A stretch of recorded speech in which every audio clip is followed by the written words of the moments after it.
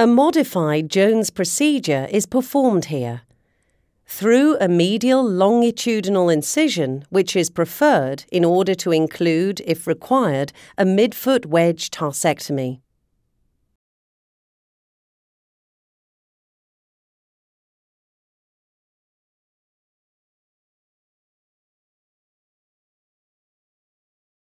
The extensor hallucis tendon is identified and released.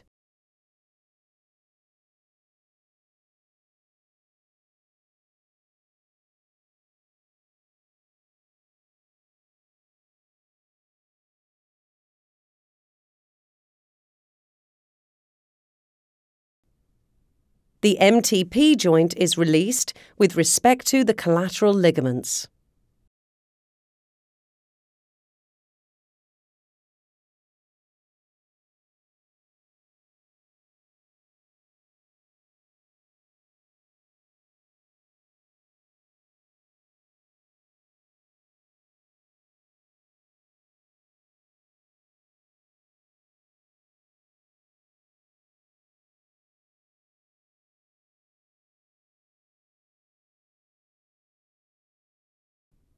The EHL tendon is detached from the distal phalanx and a number 2 non-resorbable suture is stitched through the end of the tendon.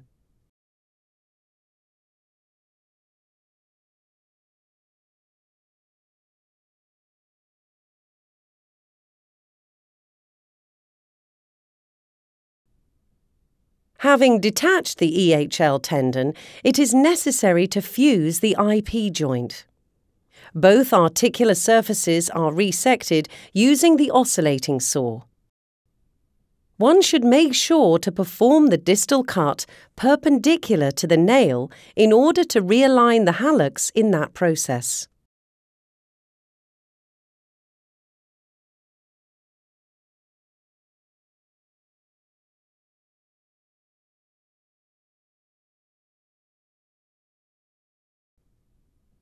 A tunnel is drilled backward, in the proximal phalanx, and care should be taken not to breach the MTP joint during drilling.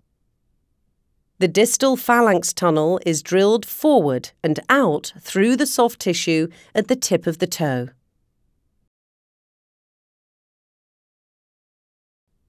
Usually, a small fragment screw is used to fix the IP joint. It is important to control rotation at the IP joint level manually as the screw is driven home.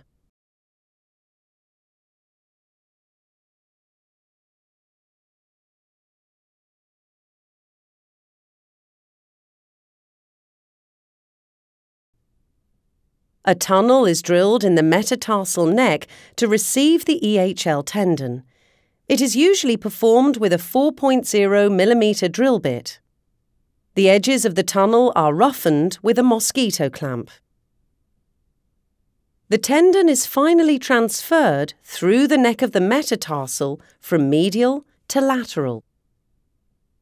And the metatarsal shaft is dorsiflexed by tensioning the EHL tendon.